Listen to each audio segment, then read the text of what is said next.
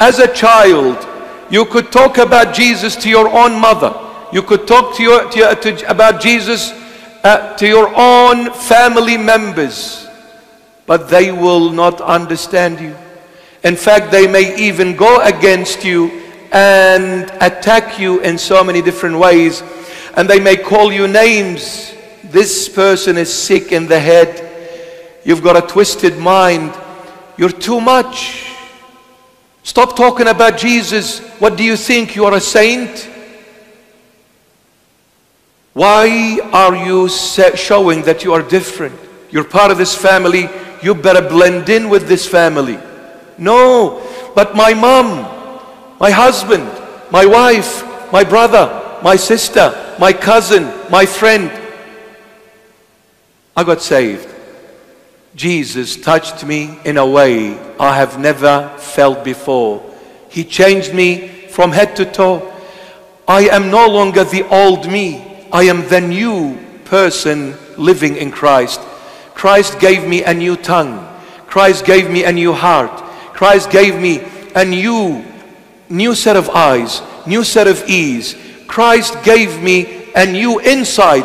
Christ gave me wisdom that I have never had before. That's why, believe you me, I may look crazy, I may look insane to you, I may look out of this world, and it is so true, because the one who changed me is not from this world. He is out of this world. He is from heaven. He taught me how to sing a song of heaven. Of heaven.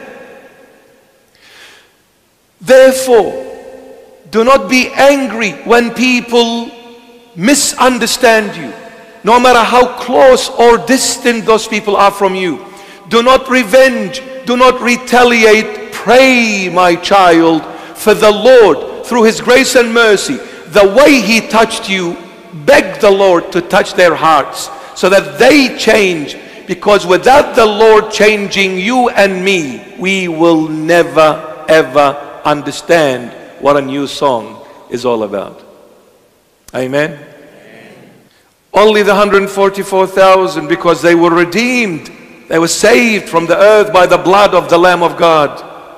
And only those who are redeemed and saved by the Lord can understand what this new song is all about. No one can learn it except the saved one. Before, when I used to go to the club or clubbing with the dove, and when I used to hang around Mecca's, Wetherell Park, Stockland Mall, and I think McDonald's, they'll have to pay me because I'm promoting him too much. No more. Forget him. When I used to go to those places, to those dark alleys before, for me it was life. For me it was the best of the best. For me it was my comfort zone. For me it was a place where I found myself at home. I was suffocated. In the church, I couldn't handle it, not even for a sec, especially when Bishop Murray talks. He talks for a long time. I couldn't handle it. So when I was with my friends, when I was downtown in the city and seeing all the colors and all the lights and all the gazelles and the rosellas, this is life, bro. Now you're talking, brother. What do you mean go to church? Are you out of your mind? Are you sick in the head? Church are for oldies, okay? Church is not for me, the young men and the young women.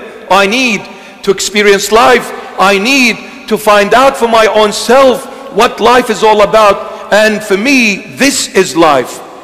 Cruising down the highway, singing, dancing, dressing up in whichever way and form I wish, and going to Istanbul to change my face.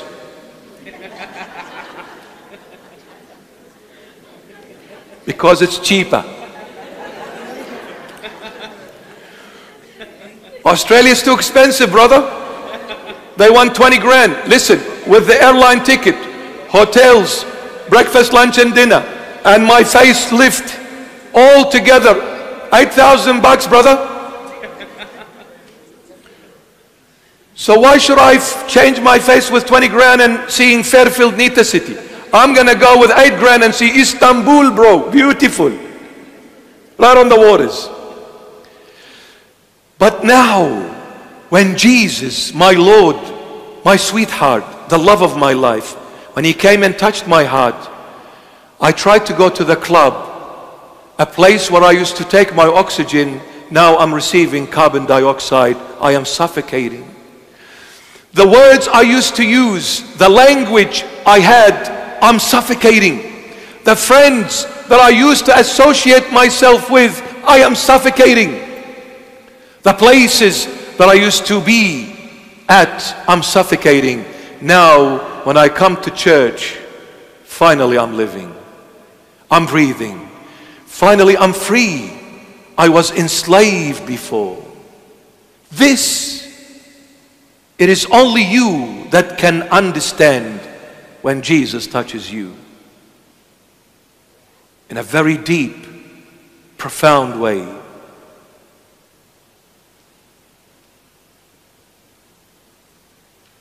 That inner person is very complex. You know, when we close our eyes, what do we see? Void.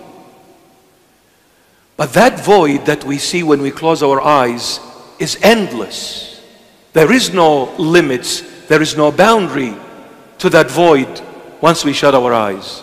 You know why? God did that. God is saying, close your eyes, my child, for a moment and realize before you an endless space, because it takes the infinite God to fill the infinite space. And that infinite space is inside of you, not outside of you.